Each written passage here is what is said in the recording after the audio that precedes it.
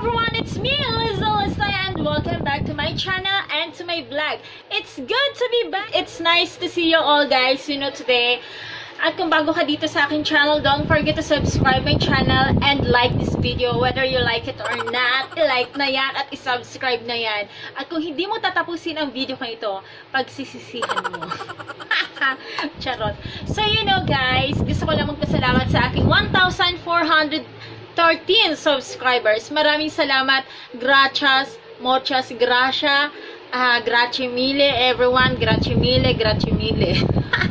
So, ngayon, for today's vlog, guys, I will teach you how to sell your item.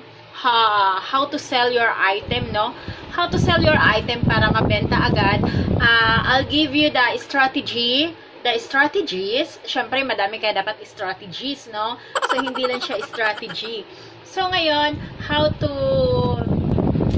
get a buyer, how to get a customer instead.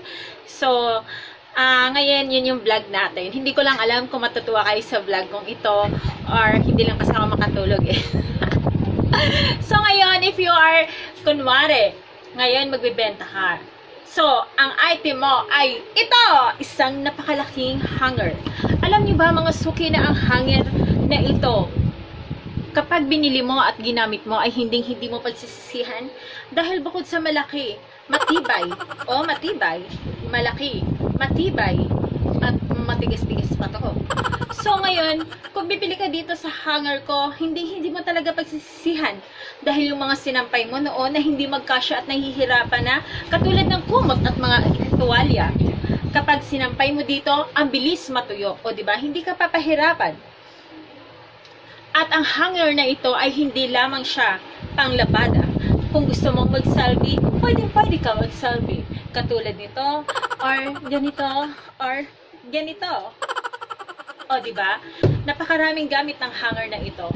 So, ayun nga. So, yun yung mga tip number 1 ko sa inyo. Kailangan magaling kayo mag-sell stock ng inyong item sa inyong customer. O, diba? So, ngayon yung customer mo, kung magaling ka mag-sell stock, na kailangan tawag dito, naka-eye contact ka sa yung customer para naman hindi siya makahindi, diba? O, diba, customer, gusto mo to? Gusto mo yan? Gusto ko to. Lloyd lang. So, ayan. So, napakatibay po ng hanger natin. Hindi lamang po siya panglabada. Hindi lang siya simpleng pangsampay lang. Dahil ang hanger na ito, dahil pag na-board ka, ay pwede kang pang-selfie. Diba? So, sa iba't ibang angulo, makakahanap ka ng magandang posisyon para sa pagsiselfie ng iyong hanger.